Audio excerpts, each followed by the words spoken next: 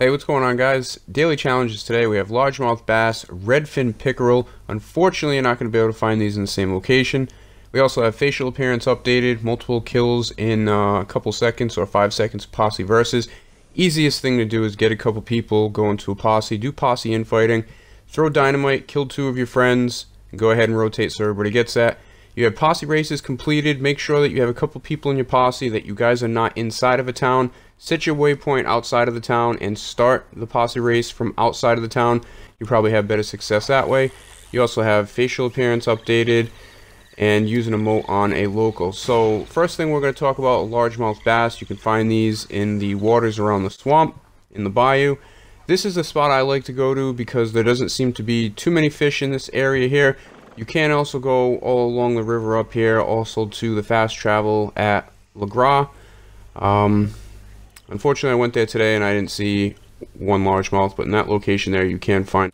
So I traveled a little west over to the Flatiron Lake area, kind of near Braithwaite Manor, for the redfin pickerel. I tried to get these at the same spot as a largemouth, but it seemed like there was only chain pickerel over there, so unfortunately it's not going to be too convenient, but it's really not that far away once you see I pull up on the map. Now, a good tip for anybody having problems finding the redfin pickerel, go ahead and use bread bait. It says right in the description that it attracts redfin. And it's not just that it attracts it out of all the other fish in the water. It actually makes more of them appear, which is pretty odd.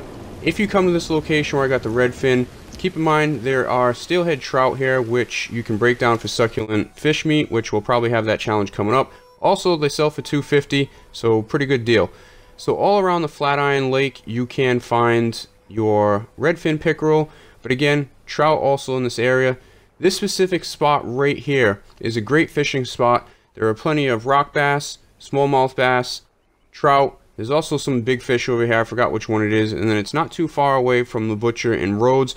You can easily make about 60 bucks if you bring a second horse with you and take 2 large fish. So I highly recommend if you're trying to grind and get some more money for this update coming up on Tuesday.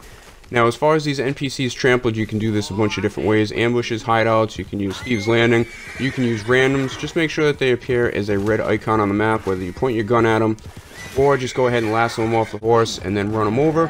While you're in this area, though, you can take advantage of Braithwaite Manor, which does have some guards. Go ahead and, shoot one in the leg, go ahead and run them over, and then they'll all appear red on the map, and you can just go ahead and trample them. You see here, I just shot the guy in the leg, and then just ran him over to get that one done pretty easy. Last thing, emotes on a local. Just go ahead and find a random local, pull out an emote, and then that's it. Appreciate you guys watching, and I'll see you next time.